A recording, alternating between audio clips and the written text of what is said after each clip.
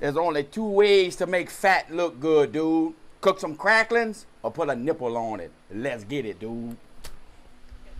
I'm doing a more traditional pork skins, back fat with skin. Takes about 6 hours. That's a long time. It's gonna break in this new Bayou Classic pot just nice. So let's get hydrated, dude.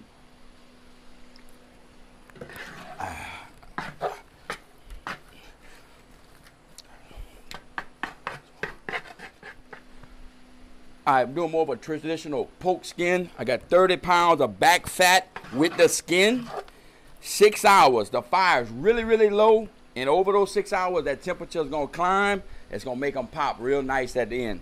Worst thing you could do is try to rush that, dude. Slow and slow, keep stirring. We'll bring you back. 1 hour in. Come look at this. Ain't much going on, but this is what I'm looking for. Look at that fat right there, rendering down. We're going to fry the fat in its own fat, dude. We got the fire as low as it can go without going off. 1 hour in. We're coming back at you. 2 hours in. Look at that beautiful lard. Look at that. Melting it down nice. Things are about to heat up, I'm telling you. It's a pretty sight right here. Low and slow. 2 hours in. And then I'm going to strain that lard when we finish. And I'm going to fry some shoe pick in that. That's going to be good. That'd be another video, though. Check back in another hour, dude. A lot of time to hydrate.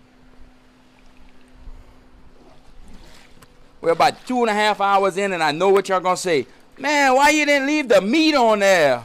Because I'm going to refry them at 415 degrees, and that meat will burn. So I'm going to fry them, and they're going to puff up. You're going to see. I don't want that meat on there. All right, with 4 hours in, you can see that foam coming to the top. Look right here. You see them starting to blister up nice and pretty. Things are coming together really nice. Couple more hours, and we'll be eating them cracklins, dude. 5 hours in. Listen, listen. I hear some cracklins. Beautiful. Look at them blistering up nice. It's been about 6 hours. You can see them nice and blistered. They're starting to pop. We're going to take them out, let them cool, clean the grease, and then we're going to flash fry them, dude. Let's get it. Now what we're going to do is strain the grease off the top, get the good grease, and that's what we're going to use to flash fry them again. Then we're going to clean the bottom of the pot, get all that nasty stuff. That's what's going to burn when you get it over 400 degrees. We're about to make them pop, dude. I got that pot really clean. I'm going to add that oil right back to it. All right, we're about to crank up that fire. We're going to get it to about 410, and then we're going to pop them cracklins, dude. But while we wait, we got to hydrate. We got that grease hot. Let's pop these suckers. Don't take long, about 30 seconds. You can hear them. They're sitting it down, boy.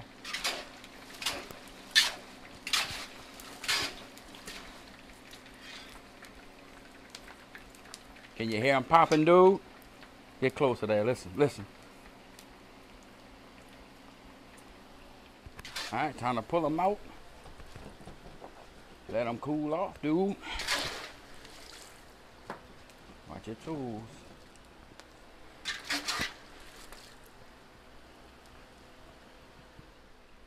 All right, while they're very hot, that's when you want to hit them with that two-step, dude.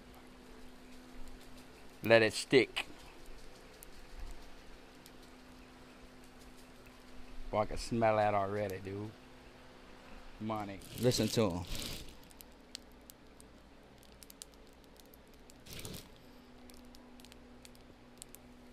Go cut that. Let's see if we can hear him pop, dude. Oh yeah, that's pretty right there. I can hear the chickens for sure.